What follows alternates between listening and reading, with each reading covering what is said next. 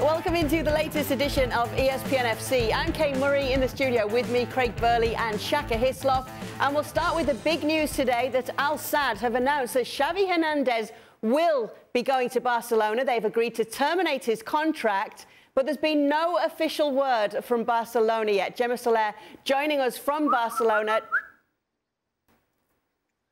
So she was feeding the dogs. Right. Sorry, Tommy, it's so quiet. Corner edge of like the granite. Oh.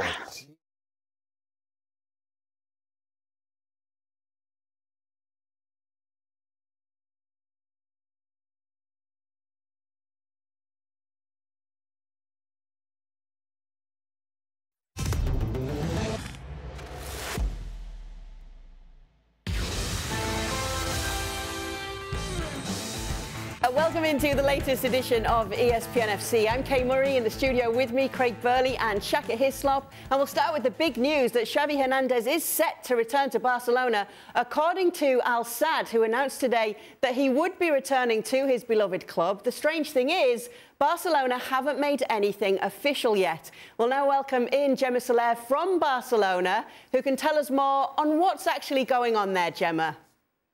Hola, Kay, Shaka, Craig. Yeah, you know, with this club, anything can be another thing than a drama. So we're still waiting for the official announcement from FC Barcelona. It will probably be tomorrow because lawyers have to sign everything. Al Sadd was very quick saying that Barcelona will play the release clause, but you know, this club is having issues with financial fair play. They still need to pay the settlement for Koeman sacking, and they are in trouble right now. They are trying to fix everything out to be able to feed the financial fair play. So until tomorrow, President Laporta, he's not in Qatar, he's in Vigo, in Galicia, where Barcelona has a very important game tomorrow.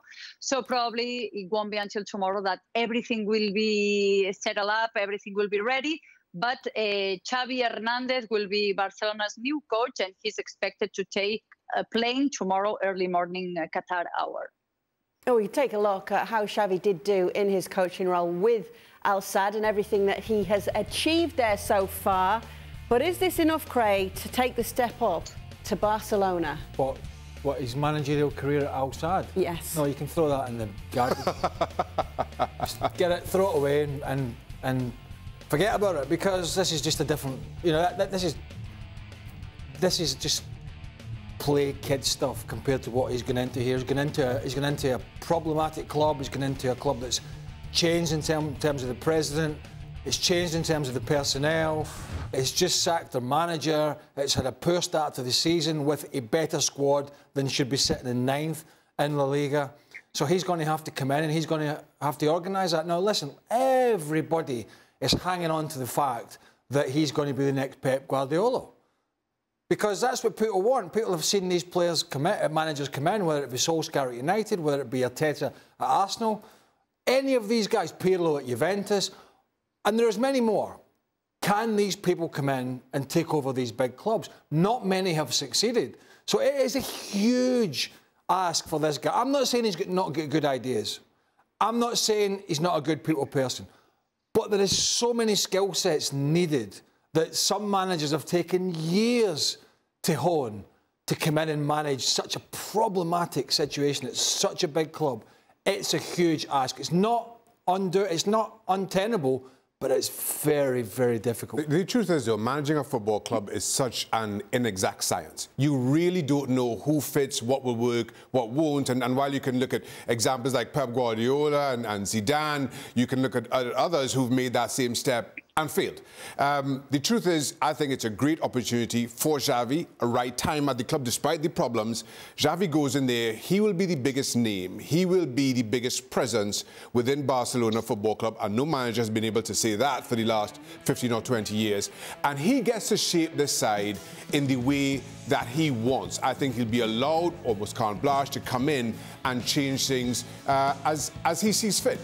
And while, yes, coaching at Al Sadd is in no means any kind of, starting point or it gives you the know-how to manage Barcelona, what, 30 years ago. Arsenal get a guy over from Japan. And look at how he transformed that football club. I'm talking about Arsene Wenger, of course. So it's a good opportunity. I think what's also helping Xavi here is there's no other candidates. If we are looking around at football managers who are available today, who goes into that spot? They wanted, if not needed, to get rid of Koeman.